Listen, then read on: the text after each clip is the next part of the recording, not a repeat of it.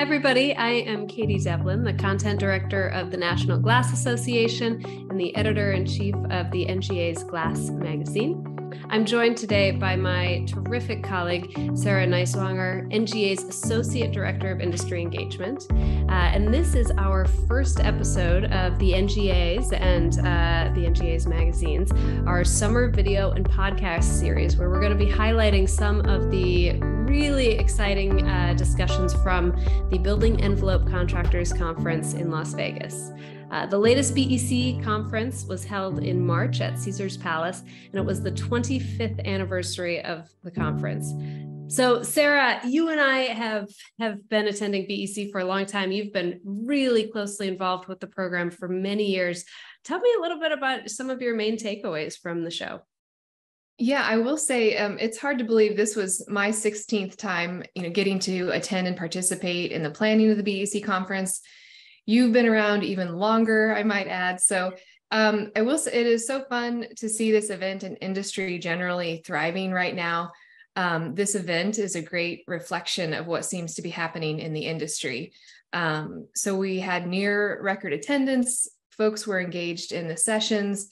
They were really engaged in making and strengthening their connections out in the tabletop area and receptions. So the energy and the overall mood was just excellent, and people were really happy to be there, which always makes us happy to see.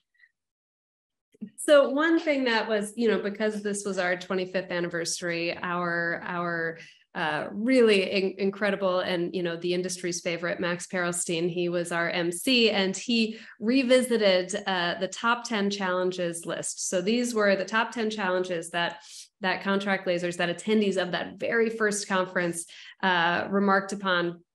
And he brought those back at this event.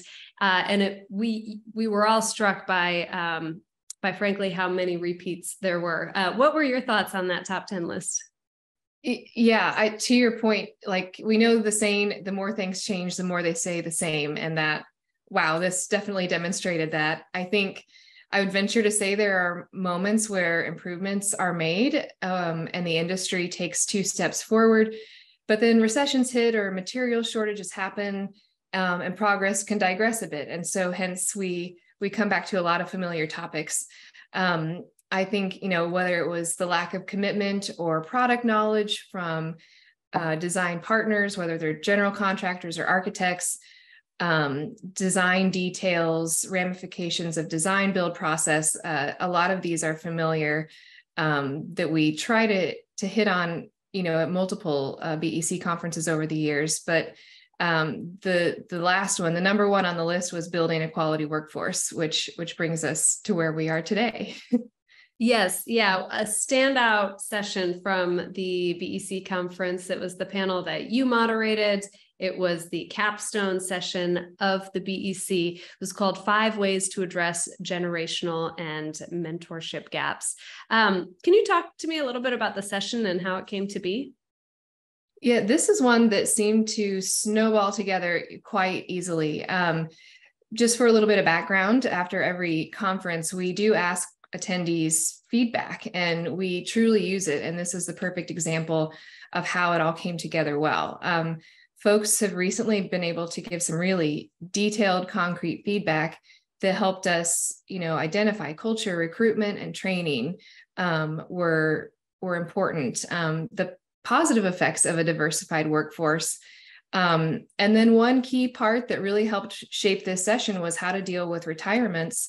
And, keeping the momentum going as generations kind of move out of the workforce.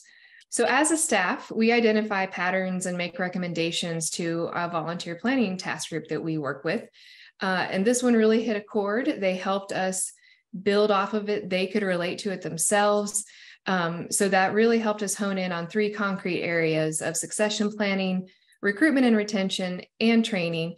And best of all, it's just highly actionable. And our panelists were able to share actual details that they incorporate into their work life too. So yeah, I liked that a lot about this session and all of them, that folks were able to come away with true strategies to bring back and to make an impact on their businesses right off. Definitely. So, Thanks go to Jeff Haber of W&W Glass, Joey Aragon of Aragon Construction, and Taylor Anderson at Anderson Aluminum for just knocking this one out of the park. The added cool factor is that all three of these individuals work for family-owned businesses. So these hit close to home for them because they're living it out among their own parents, their siblings, their children as we speak. So it made it all the more relatable and interesting to listen to. So let's kind of dig into it. So our first episode today of this summer series, we're going to be diving into one portion of that conversation. Specifically, we'd like to highlight W&W Jeff Haber's discussion of how his company became an ESOP, adopting an employee stock ownership plan. They're not the first ESOP in the industry. Sarah, you and I were chatting or messaging back and forth prior to this meeting. Salem, they became an ESOP, gosh, I think back in 2005-ish. Drew Glass was really a wonderful information provider for us at the NGA and Glass Magazine as we were doing our coverage on ESOPs as they became an ESOP. Oh gosh, that must have been nearly 10 years ago. So this is a concept that's out there, but it was really helpful to have Jeff talk through the challenges of transferring ownership to the next generation, of the difficulties for company executives in determining what's next, both for their businesses, but also what's next for themselves, and maintaining a strong company culture throughout all of these transitions. So I thought this was just such a stellar bit of content. Thanks to Jeff for sharing this, and thanks to you for organizing this really awesome panel. Do you want to send us into the video of Jeff? Yeah, absolutely. Jeff is very direct and relatable and empathetic, and you can tell he's passionate about the industry. So his approach to this called out how it's a great way to also manage emotions, take the emotion out of some of these hard business decisions that are often managed with family. And as he says very well, it may not actually be your biological family, but your industry becomes your family, your coworkers become your family. So this is a great way to keep everybody front of mind and make sure that they all feel a part of the culture and invested in the company's future. So with that, we'll let Jeff take it away. So I'm Jeff Haber from W&W Glass, based in New York. And I guess technically I'm a third generation owner operator from W&W. So we are the largest glazing contractor based in New York City. Our company was originally started as a storefront glass and glazing operation by my grandfather in the 1940s. The exact year is still unknown to us since we never met him. It used to be called Haber and Henry Glass and Metal.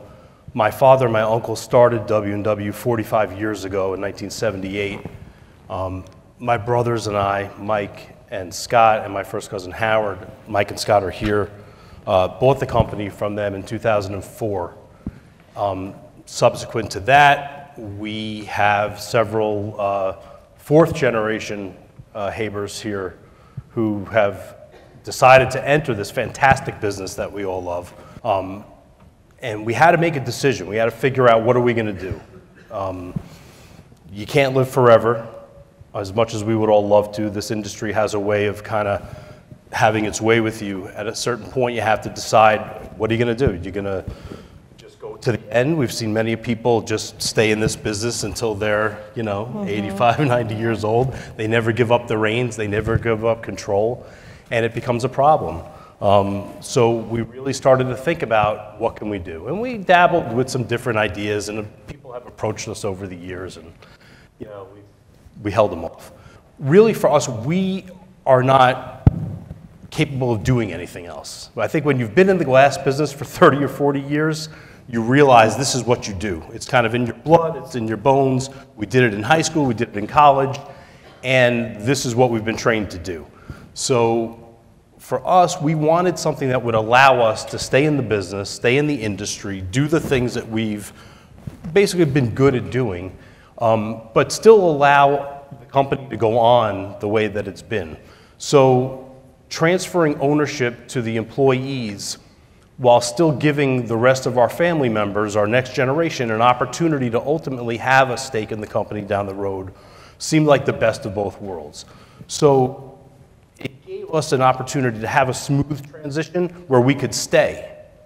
And that was because if you do one of these other, you may affect the culture. Everyone talks about the culture of your company, and everybody's company is different. You've all got your own culture, and it's been cultivated over generations, whether it was if you were a founder, you've established that culture. If you got into it from your parents or whoever started your company, that culture's been developed over decades.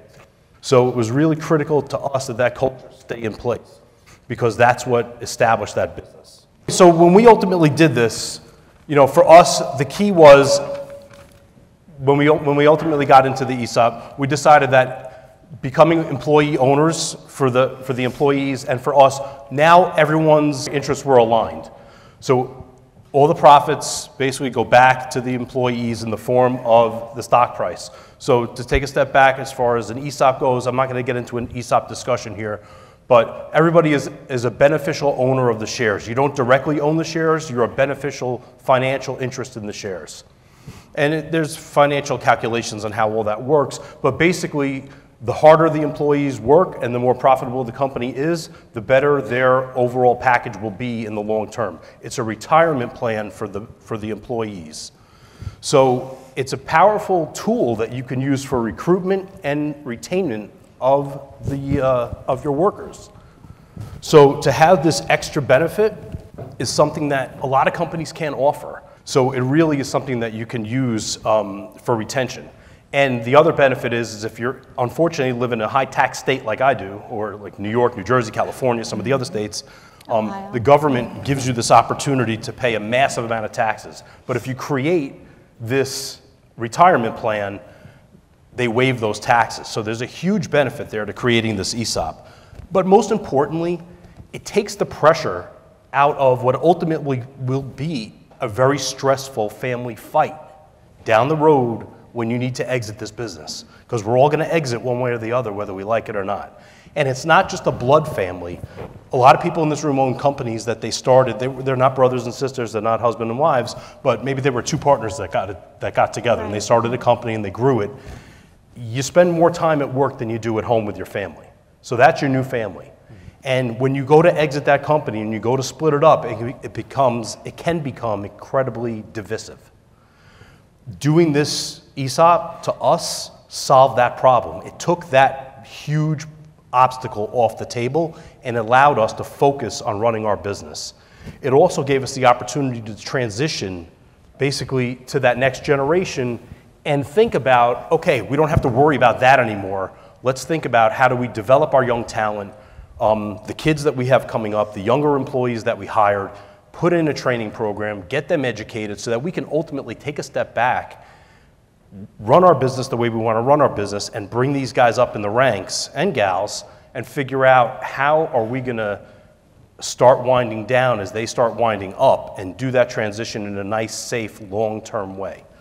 Other alternatives that everybody has, you could sell your company to private equity, you could sell it to a strategic buyer, you could merge with another company, you could do a partial sale. Problem for us was, and I think for a lot of people who are self-made people who own their own glazing company, is you'd have to ultimately work for somebody else and do things the way they want it done, not the way you want it done. And that's a big problem, I think, for our folks. Go one more. Mm-hmm. So, ultimately, I'll leave you with a couple of pieces of information. We don't have a lot of time to get into the weeds here. Identify your goals. Figure out what is it that you want to do. For us, we wanted to seamlessly transition. We didn't want this to be disruptive to our business. We didn't want to mess with the brand equity that we've built up over the 30 years that I've been there and the decades before that my father and uncle had run this business. We wanted to protect our employees because that's who helped us build this business, our customers, as well as our kids, the next generation of people there. So it really gave us the best of all worlds. Engage with professionals. Don't be afraid to spend money on accountants and lawyers. They will be your best friends in the end. Seek out other people. Talk to other people who have done this. And the other thing is you got to develop a plan.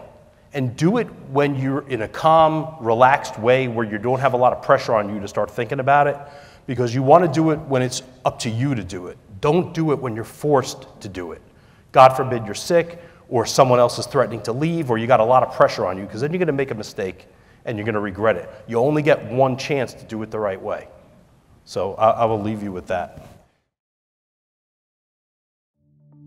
So that's all for our first episode in the NGA Summer Series. Thanks so much for tuning in. And be sure to check out the second episode, which will feature insights from BEC panelist Joey Aragon on the keys to developing a successful mentorship program. For more from the BEC, and of course for all resources and updates from the National Glass Association, you can visit glass.org. Have a great rest of the day, and we'll see you next time.